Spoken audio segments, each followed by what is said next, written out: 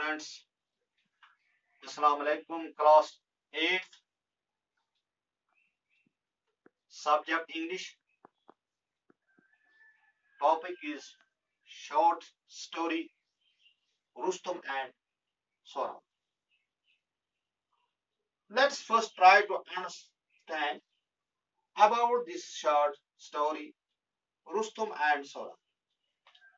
पहले हम सोहराब और रुस्तम की इस छोटी कहानी के बारे में कुछ पढ़ेंगे। रुस्तम और सोहराब फारस, जिसे आज ईरान कहा जाता है, मुल्क की एक दुखी कहानी है। ये एक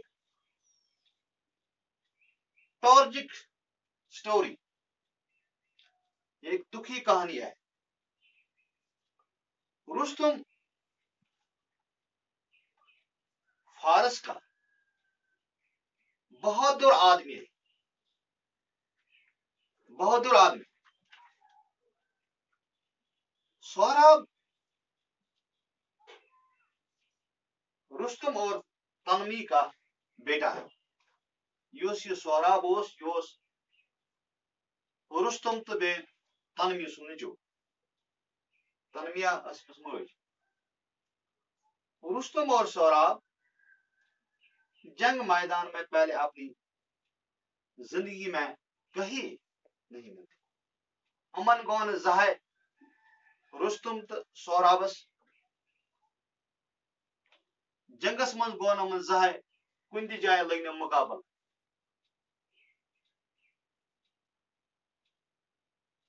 क्याज कि रुस्तम ओस वारिया बहादुर कि अमिस सत ओस न कहां ति जुरत करान कि अमिस सत लड़ो।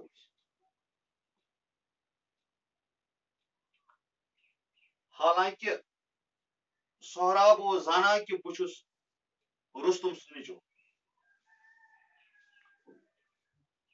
लेकिन बदकिस्मती से रुस्तम उसे मार डालता है कि पचे रुस्तम मारा यमिस बेखबरी मज मारा। ये मारा तो पे सोहराब करा इल्तिजा कि मी ये लाश कर से घर नश दफन कि लूक वनन कि यह सोहराब रुस्तम सुन निचो युस से पन मल गफलत सत मोर। यथ मज वन मे तुम कह कथ यह शुरू यह कहानी मज दलील यह शॉर्ट स्टोरी मगर यथ मज पैरा। वो करो start, let us start this story. Long ago there lived a Persia, now Iran, a great soldier called Rustom. बहुत पहले फारस यानी ईरान में रुस्तम नाम का एक अजीम फौजी रहता था। He was so brave and fearless. वो बहुत बहादुर और निडर था। ब्रेव बहादुर, fearless निडर। And he had so often saved his country for foreign invasion.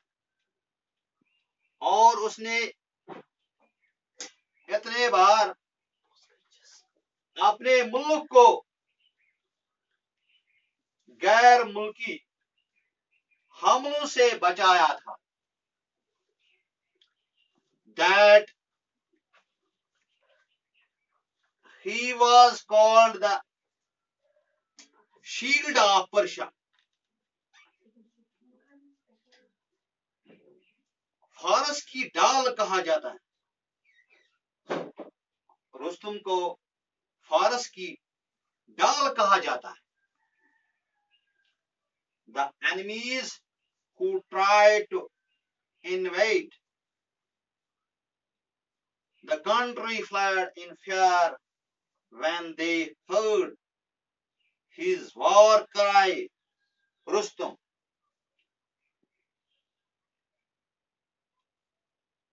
The enemy, दुश्मन जो उसके मुल्क पर हमला करने की कोशिश करते,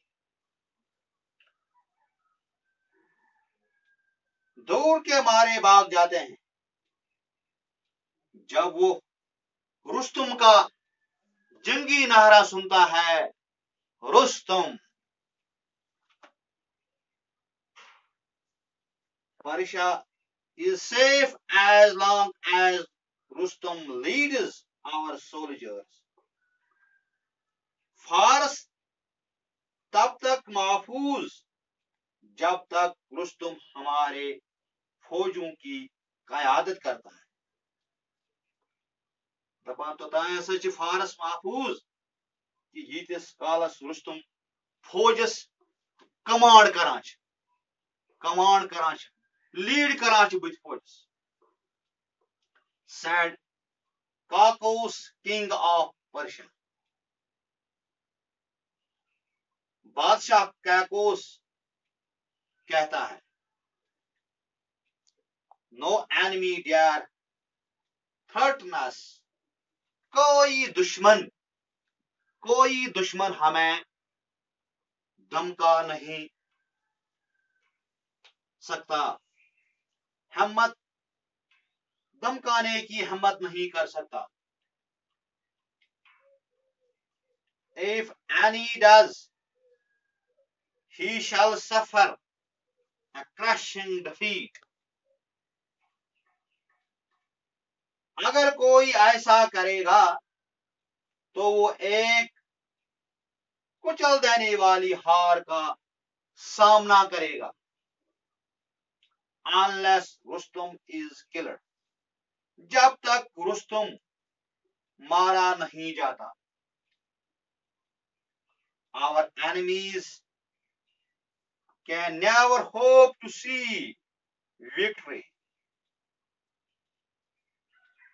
हमारी फौजें कभी फतह की उम्मीद नहीं कर सकती. The enemies of Persia used to say, फारस के दुश्मन कहा करते,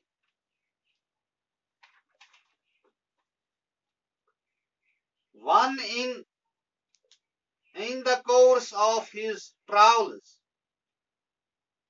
Rustum met Tatar princess called Tanmia. एक बार अपने सफर के दौरान रुस्तुम तनमी नाम की एक तातारी शहजादी से मिला. Met a Tatar prince called Tanmi, जिसका नाम तनमी था. They fell in love with each other and married. उन्हें एक दूसरे से मोहब्बत हो गई और उन्होंने शादी कर ली. However, Rustum was not able to live with his wife for a long time. लेकिन रुस्तुम बहुत देर तक अपनी बीवी के साथ न रह सका.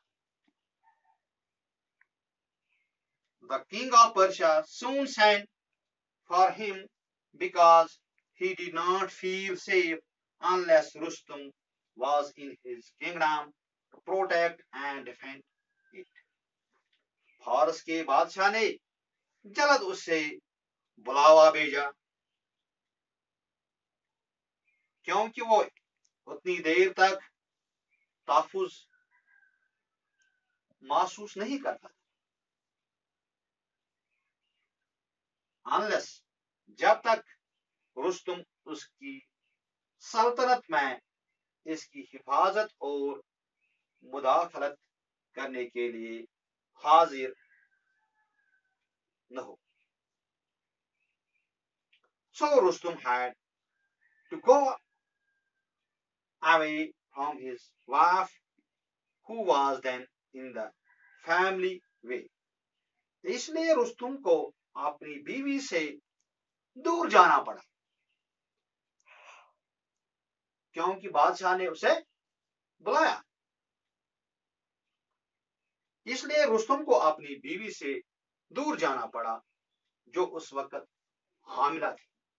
रुस्तुम की बीवी हामिला थी उस वक्त. It was with great sorrow that he parted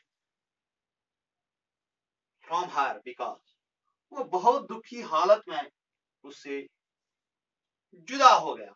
किससे जुदा हो गया? तन्मी से, अपनी बीवी से.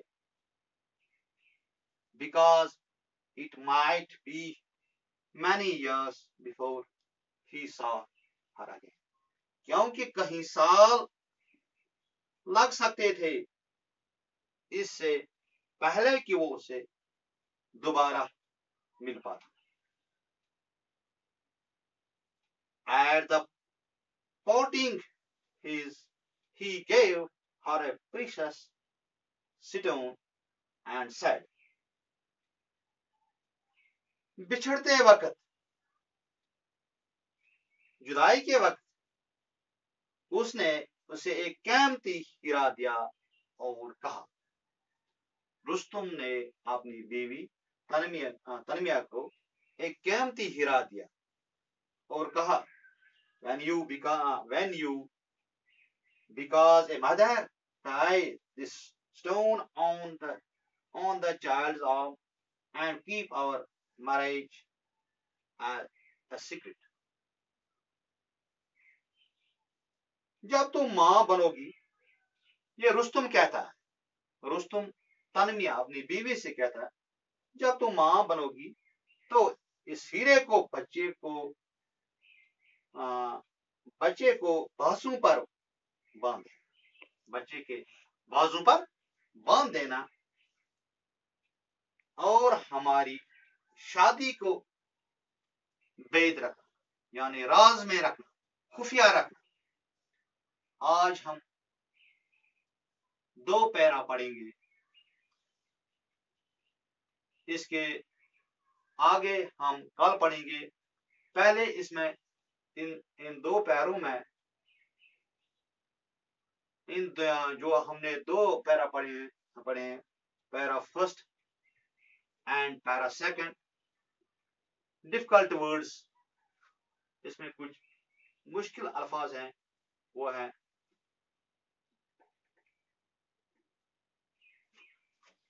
फियर, ये फियरलेस, निडर, डिफेंड, बचाव करना, थ्रेटन, धमकाना, प्रोटेक्ट, हिफाजत करना, प्रीशियस, कीमती. बस आज यहां तक है. इंशाल्लाह कल हम इसे आगे